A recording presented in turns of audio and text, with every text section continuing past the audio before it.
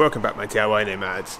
We are back again working on the pull-out sofa slash bed thing for my Peugeot Boxer. In the spirit of the previous video, I'm going to do this video in the same style. No real talking, just cracking on, getting it done and seeing the end result. So let's get on with it.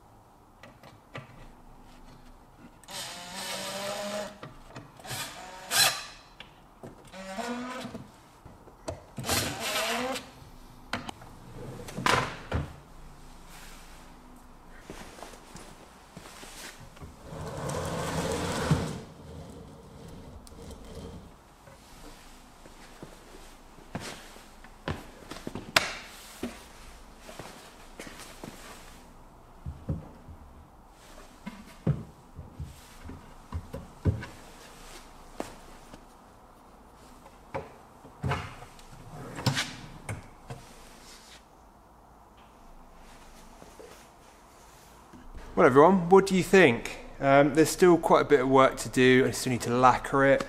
I need to get the cushions for it. I also need to add, like the kitchen, I also need to add sort of like handles. I don't know what handles to go for, whether I even will go for handles or cutouts. One thing that I wanted to show you though, as you just saw before, everything pulls out. You've got all your drawers, they're all soft closed drawers except for one. So when this pulls out, this gap fills in with that bit of ply that I showed you before. But this drawer is running on silver drawer runners, and these are heavy duty drawer runners that can take 100 kilograms. And the whole premise is that a bit of ply will go in here, a cushion will go on top, and then you'll be able to sit on, maybe not right now, you'll be able to sit on this side and it makes like an L-shaped sofa.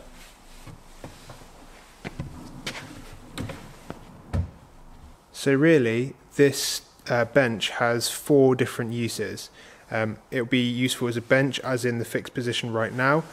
Plus there'll be a secondary table that comes from underneath the bed and slides out, allowing you to use this as a sort of like a workbench. Well, I say a desk, sorry.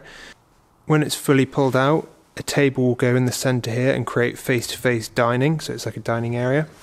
Then the centre bit will fill in, and there will be an extra bit that goes underneath the bed over here to create a full 190 centimetre long bed area for a single person. And fourth, this will come out, and then a top will go on the top with a cushion, and it will create an L-shaped sofa.